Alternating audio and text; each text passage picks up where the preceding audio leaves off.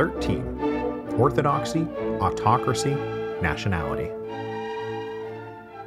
Before we get started this week, I want to remind you, or maybe you just haven't heard yet, but I will be at the Sound Education Conference at Harvard, which runs from October the 9th to the 12th, so that takes place just about a month from now. If you produce an educational podcast or want to start an educational podcast or just like educational podcasts, and you want to come hang out with us, it's going to be a great deal of fun with tons of sessions and talks and get-togethers. I will be doing my talk, What is the Point of All This?, as well as doing a joint session with the great Robin Pearson, who picked up the standard I dropped when I finished the history of Rome, and he kept going with the history of Byzantium. Registration is open, and you can check it out at soundeducation.fm, and I will also put a link in the show notes, and I hope to see you all there. Now, last time we finally did our long overdue episode about the failed Decembrist revolt of 1825, a supremely abortive attempt to secure constitutional government and freedom for the serfs that went about as badly as an abortive attempt to secure constitutional government and freedom for the serfs could have gone. This week we will continue to cover events that dovetail with material we covered in Series 6 on the July Revolution, and then move on through to events that would fit alongside Series 7 on the revolutions of 1848. Revolutions which of course convulsed so much of Western and Central Europe, but did not convulse Russia. Instead, Russia would emerge as something of the gendarme of Europe, helping the Austrians smash the last redoubts of Hungarian national independence in the summer of 1849.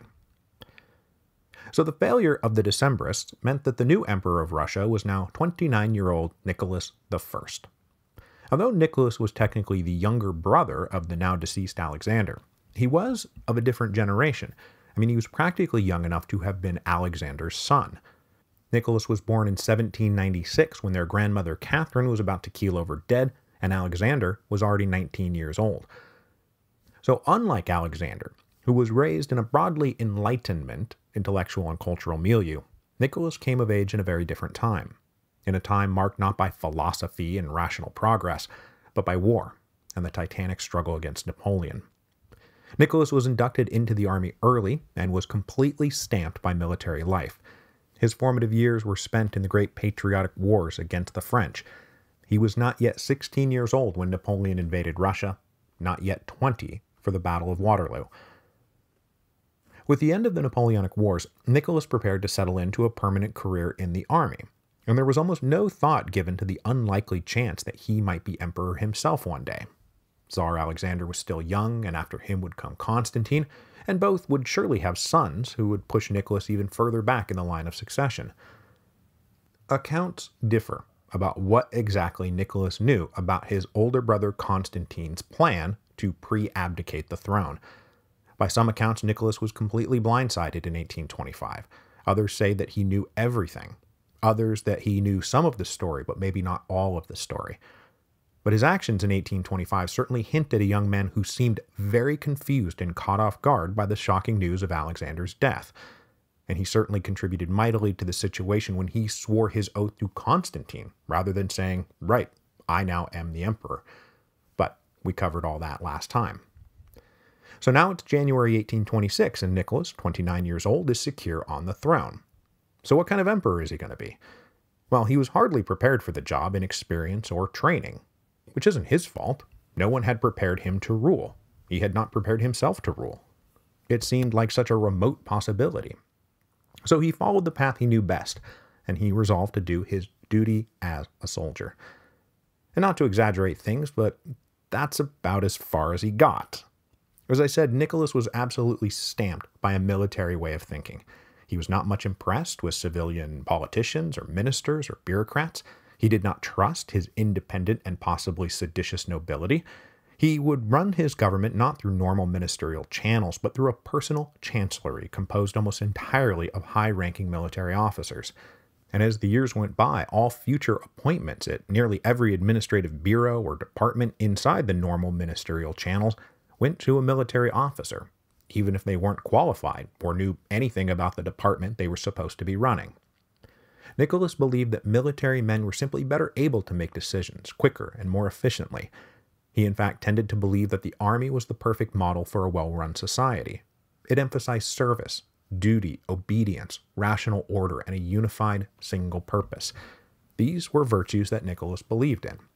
And at the top of any such society must be the commander-in-chief, the Tsar, the emperor.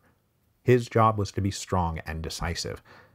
Nicholas was not plagued by the intellectual vacillations of Alexander, which took him this way and then that. And no description of Nicholas is complete without words like iron will and unbending resolve. He never doubted that his role as God's chosen emperor was to be the stern and protective father of his children. The other thing that marked Nicholas besides the military was the Decembrist revolt that opened his reign, that had tried to prevent his reign. Even as the years and then decades passed, the memory of that revolt still haunted his imagination. Nicholas knew that there had to be more dissenters and seditious freethinkers lurking around out there. So to combat this ever-present menace to good order, and his life, in 1826 Nicholas created what was dubbed the Third Section of the Chancellery. The Third Section was a political secret police, and the forerunner to the even more infamous Ochrana, which I promise you we will be talking a lot more about.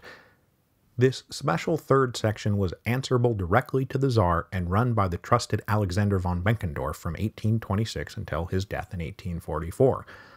The job of the Third Section was to know whatever the regime needed to know in order to nip treason in the bud.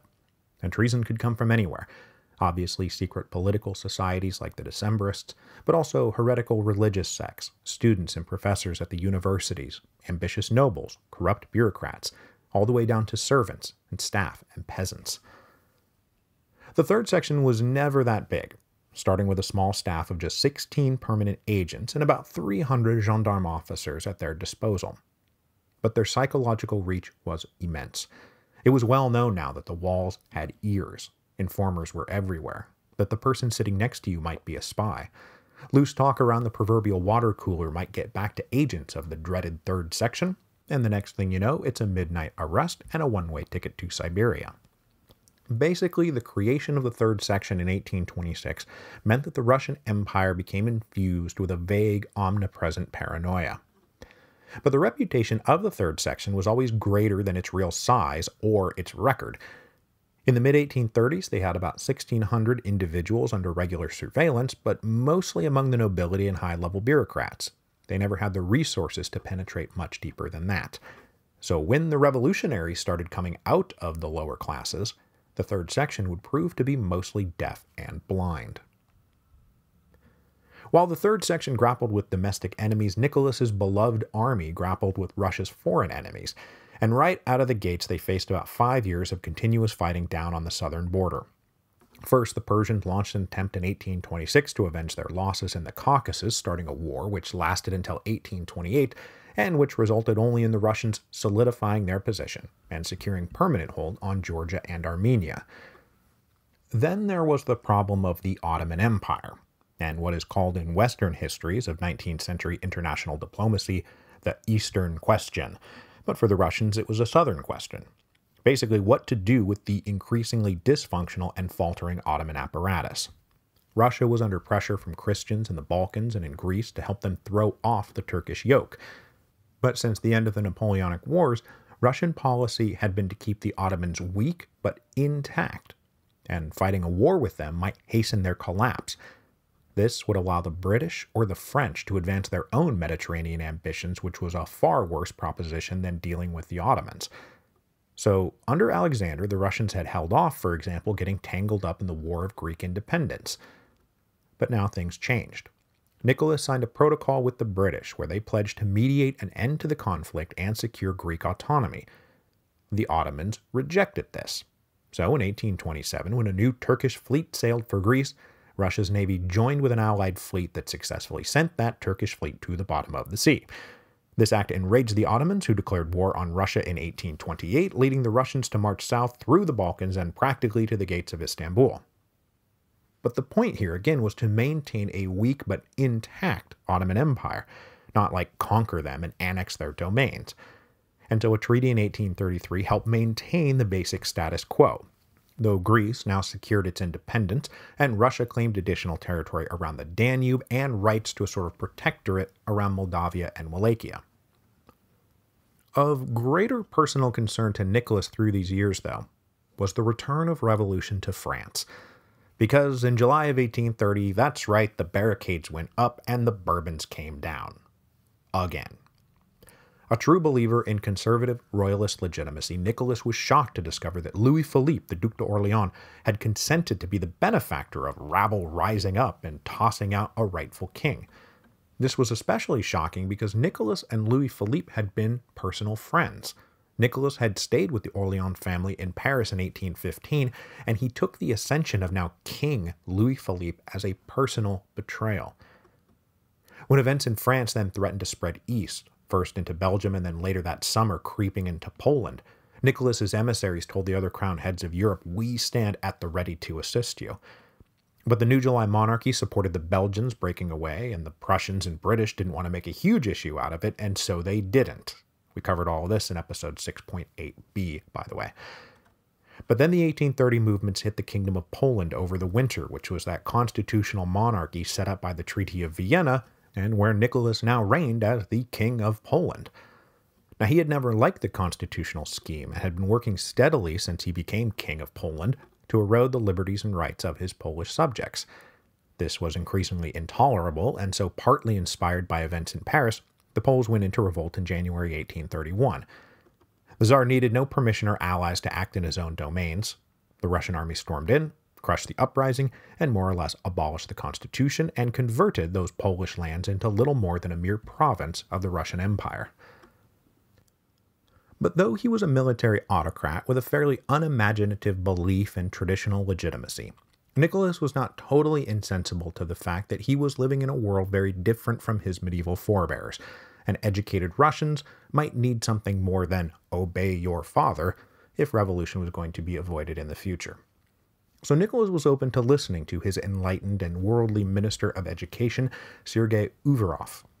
In 1833, Uvarov sent a circular memo to staff of the Education Ministry outlining the principles that should guide the further development of the state education system. And here he introduced a triad that became official imperial ideology basically until 1917. Orthodoxy, Autocracy, Nationality, or what is called the policy of official nationality. To take them in order, Orthodoxy means the Orthodox Church, which had, going all the way back to the princes of Moscow, been politically subservient to the monarchy and mostly there to prop up the ruler. That was their political role. This new official policy of Orthodoxy, though, was meant further to roll back a lot of the innovations that had been introduced into the church during the reigns of Peter and then Catherine. They wanted to take Orthodox Christianity back to its traditional roots, beliefs, and practices, untainted by Western ideas. The second part of the triad was the most important: autocracy. The emperor was the Tsar, the father of his children. They obeyed him, and he protected them. That was the relationship. This relationship was consecrated by God and could have no intermediary go-between like a constitution. Then finally, there is nationality, which is a little bit trickier. This is not the same as the nationalism we've been talking about in other series in the show. This is about firmly rooting orthodoxy and autocracy in its Russian character, history, and traditions, rather than, say, whatever Catherine had been up to while she stayed up late reading Montesquieu.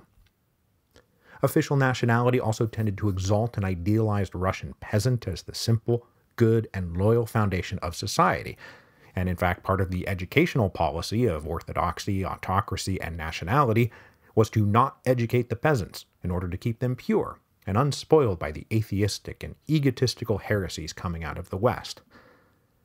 This official nationality was not in itself a threat to the Tsar, as nationalism was about to become a threat to the dynastic rulers in Germany and Italy and Hungary, because the Tsar became the living embodiment of the nation.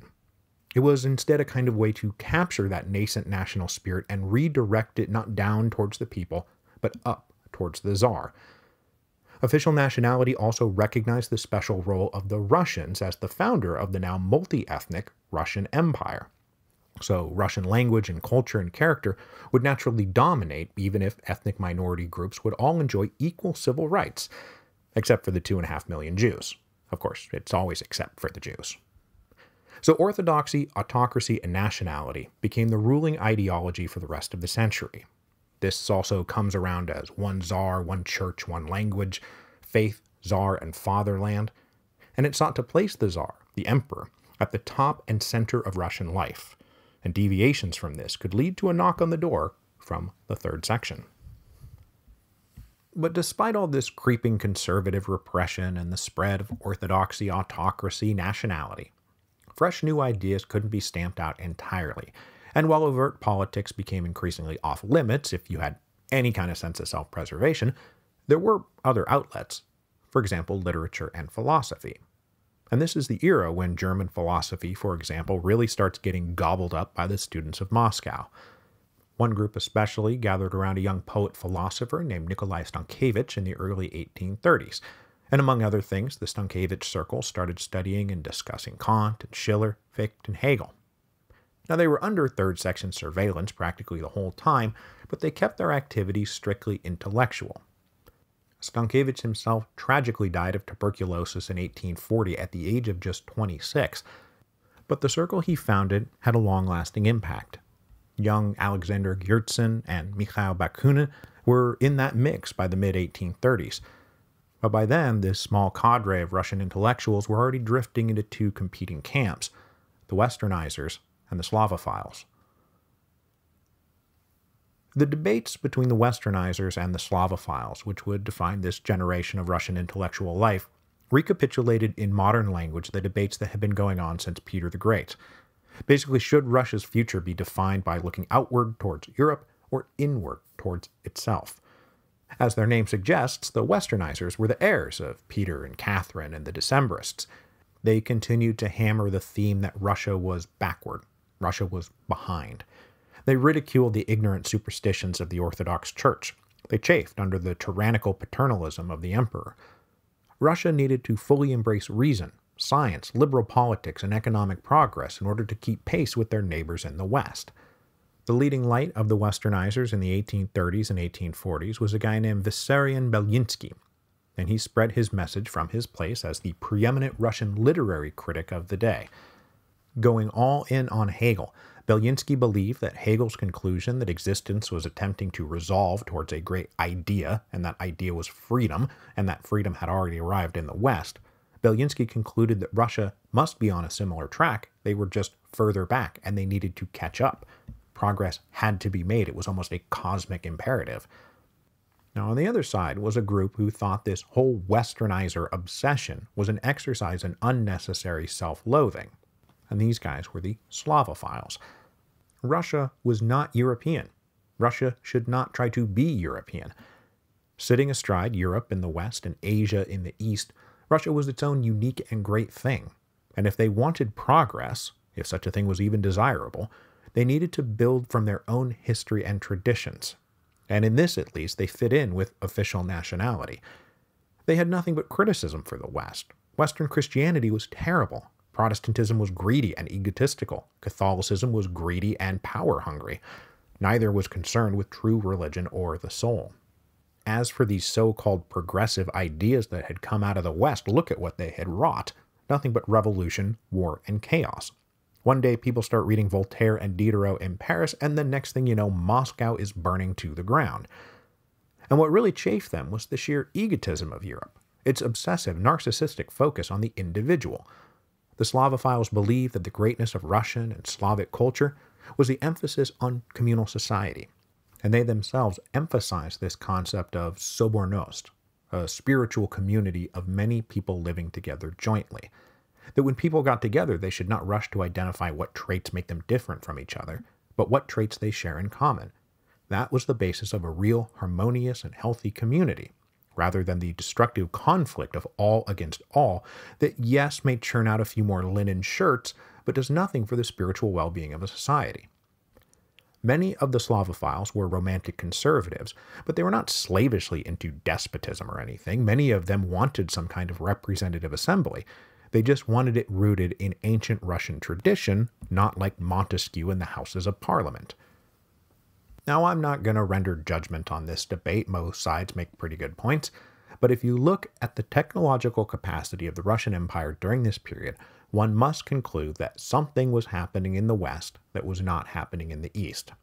This was a material fact. whatever one's moral and philosophical conditions. The UK was well on its way towards an industrial society fueled by coal and transported by railroad. So were the Netherlands and Belgium and the Rhineland. France would soon follow. Something was happening that you could not just wave away and say, that's not for us. And even Nicholas did not want to wave it all away. He commissioned the first 16 miles of railroad track connecting downtown St. Petersburg to the suburbs, and that was finished in 1837. Then, the emperor took a personal interest in building the rail line that would link St. Petersburg to Moscow, and he overcame conservative resistance to complete the project between 1842 and 1851. But in an empire that was literally millions of square miles, by the end of Nicholas's reign, only hundreds of miles of railroad track existed.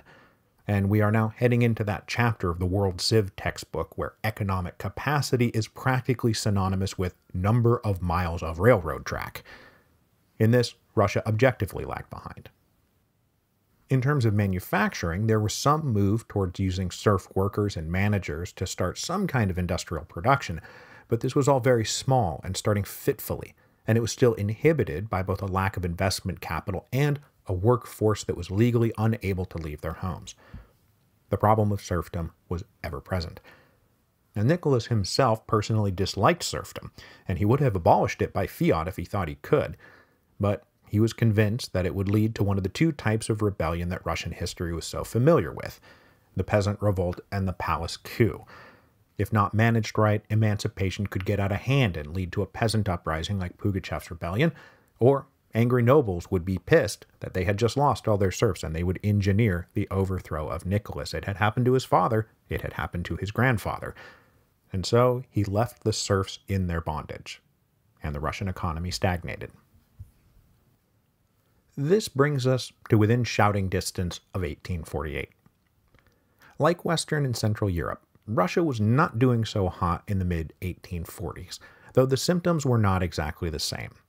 The Russians were dealing with a cholera outbreak and unseasonably dry weather that caused fires and bad harvests, but they were a geographic and economic step removed from the sharp economic downturn of the hungry 40s. They were not so dependent on the potato to feed themselves, and they were not so shaken by the problem of urban unemployment when the business recession hit. As for their literate and potentially revolutionary intellectual liberals, those guys were entirely nascent and not at all primed for a revolution. When the shocking news of the February Revolution in Paris reached St. Petersburg, the Tsar wasted no time.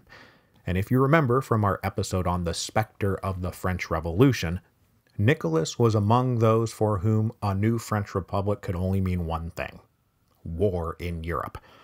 He immediately ordered full mobilization of the army and navy, and he now envisioned himself repeating the great deeds of his brother from 1812 to 1815, and he sent word to Vienna and Berlin and London, we must move quickly to surround and isolate revolutionary France. But then more shocking news came in. London was going to go along with the Second Republic, and they would provide no money for a new anti-French coalition.